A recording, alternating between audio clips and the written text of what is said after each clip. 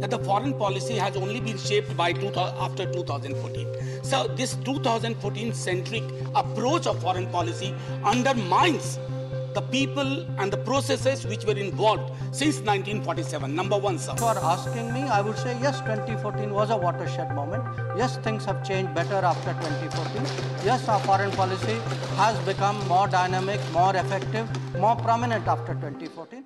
Many a time when we read about Government of India's stand or position paper, it seems that the foreign policy has only been shaped by after 2014.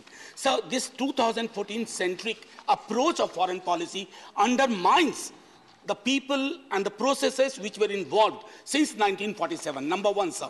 Number two, India had a very stated position, Honorable Minister, sir, through you, Honorable Chairman.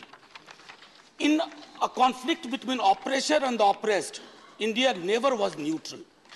Between a fight between an elephant and an ant, if your neutrality helps the elephant, I think there somehow, recent developments in Gaza, I think I didn't hear anything from Government of India. And finally, between Ukraine and Russia, it was a very, very delicate chapter. We have our versions different from you, but whatever I think you could create a space, you did, but it could have been better. Dr. Manoj Kumar Jha's observations. One, he asked, the view of foreign policy is to 2014 centric. I don't think that is accurate. I think if you look at everything that I have said, it is not that, in some way I'm suggesting that what has been a continuing strain in our foreign policy, and I'll come to the Palestine issue particularly in that context. But since you are asking me, I would say yes, 2014 was a watershed moment. Yes, things have changed better after 2014. Yes, our foreign policy has become more dynamic, more effective, more prominent after 2014. So I think I'm so glad you picked up the 2014 issue, and I hope you will be supportive of it. On the Gaza issue and the Palestine issue, because some other members also raised it. We are very clear on Palestine. We support, sir, a two-state solution.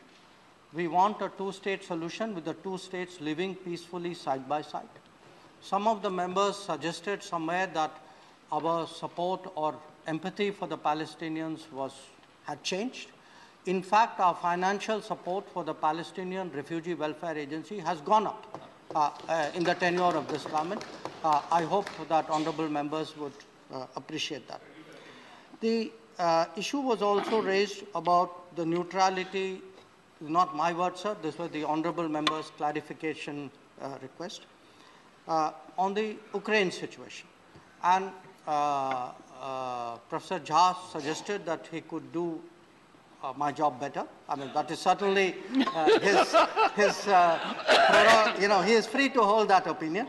What I do want to say is we have been clear, publicly clear at the Prime Minister's level that this is not an era of war.